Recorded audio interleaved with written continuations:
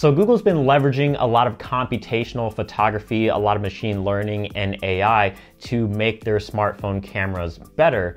And we saw this in last year's Pixel 2 and Pixel 2 XL, and we're seeing even more of it this year with the Pixel 3 and Pixel 3 XL. And there are a handful of new features in the Pixel 3 that make this camera better than last year's camera. So let's talk about what those features are, how they work, and how you can benefit from them. Now, before I dive into all of these new features, you're gonna notice one very common theme among all of them, and it's the fact that they all require multiple photos and then leverage machine learning to achieve the desired result. And one of the new features that Google talked about during their press event was called Top Shot. And Top Shot isn't necessarily new. We actually saw Sony do something very similar to this with predictive capture.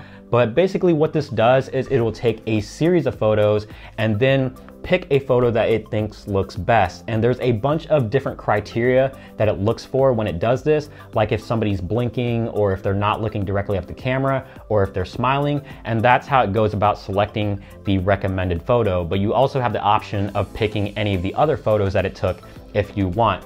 And the other benefit of Top Shot is if you don't happen to press the shutter button at the exact right moment, you might have still captured the moment that you wanted anyways, because it is taking a series of photos instead of just one. The next feature that Google made a pretty big deal about is called SuperResolume.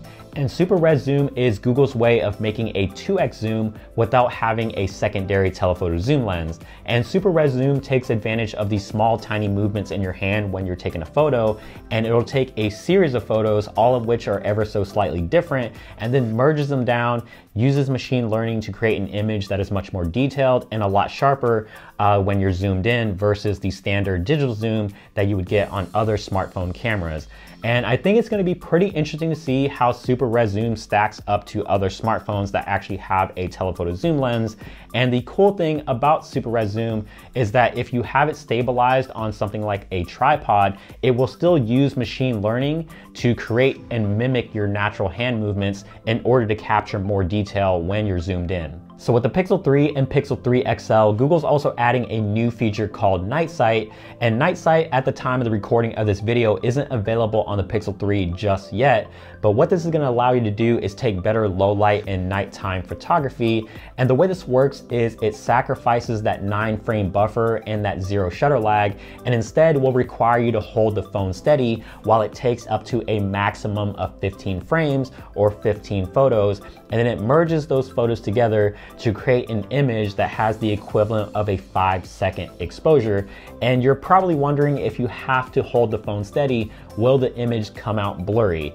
And theoretically, the answer is no, because Google's merging algorithm is really smart and it's able to discard anything that has motion blur or anything that it doesn't need if there's any unnecessary movement. And you should still get a photo that is very sharp, very detailed, and most importantly, very well exposed. The next feature that I want to talk about is portrait mode, and portrait mode isn't new to the Pixel. We saw this on the Pixel 2 and Pixel 2 XL, but Google's made one very significant change on the Pixel 3 and Pixel 3 XL that makes portrait mode even better. And without getting into a super long-winded explanation, the Pixel 2 used a stereo pair of images and would leverage the split pixels from the dual pixel sensor to create two images that were ever so slightly different. And this was how Google would mimic the effect of having two lenses with just one lens. And then it would use those two images to create a depth map to properly separate the foreground from the background. Well, with the Pixel 3, Google is using what's called a learning-based algorithm.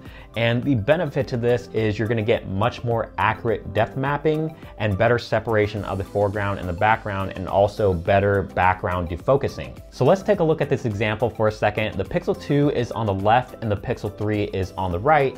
And you'll notice right away that the Pixel 3 does a much better job of sensing depth and how far away the background is from the foreground, whereas the Pixel 2 is sort of aggressively blurring everything out as if the background was much farther away from the subject.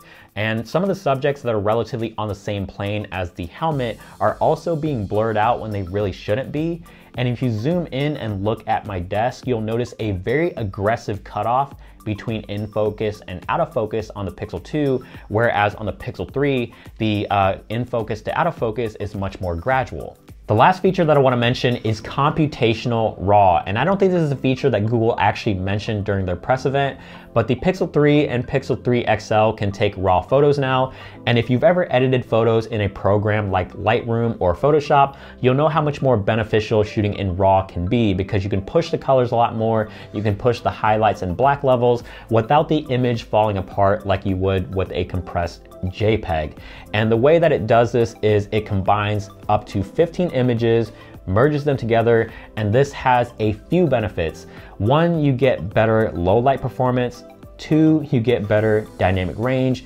And three, you get an image that is much closer to what you would get on a DSLR, even though you're working with a really tiny sensor.